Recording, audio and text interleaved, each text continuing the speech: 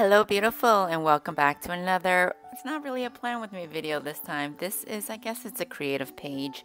So in the Hobonichi Cousin, at the beginning of each month, there's always a blank page. So with this page, you could either doodle, put your notes, or anything you want. And last month, January, I had no idea what to do with the page. So then I kind of looked it up in the Facebook group of the Hobonichis, and one person actually suggested that they add in memories or photos. And I'm like, yes, I'm so big into memory keeping. So that's what I'm planning to do with all these blank pages in the month. So a few years back, I bought a Polaroid Zip, and what they are, it's a wireless printer, photo printer, and you could print little photos that has stickers. Like it's literally a sticker that you're printing on.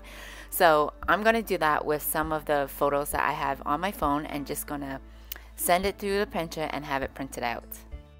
So before I do, I have to refill the paper inside.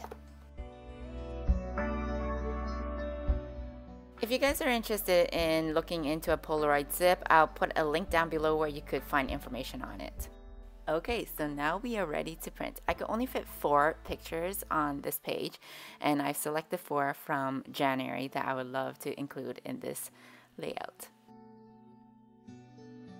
Now I'm just going to play around and position how I want it to sit. I'll be using these stickers from Recollection that I got from Michael's, I think a few years back, and also this quote here.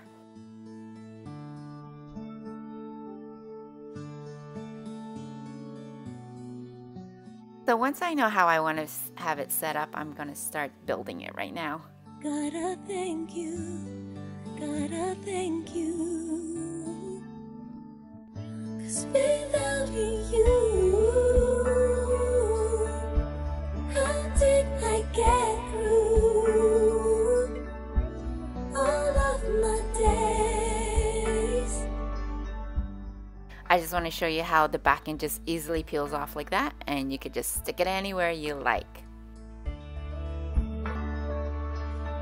See, everything's true, my baby, it's you. This Recollection pack of sticker comes with cute photo corners, so I'm going to add them to my photos. And now it's the fun part, playing with stickers and decorating the page.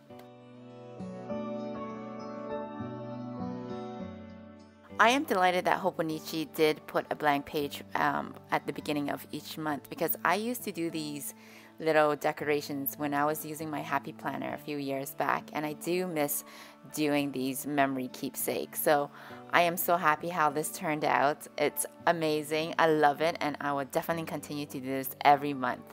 If you guys enjoyed this short little video, I love creating it, so I will see you guys next week. Happy planning. Bye!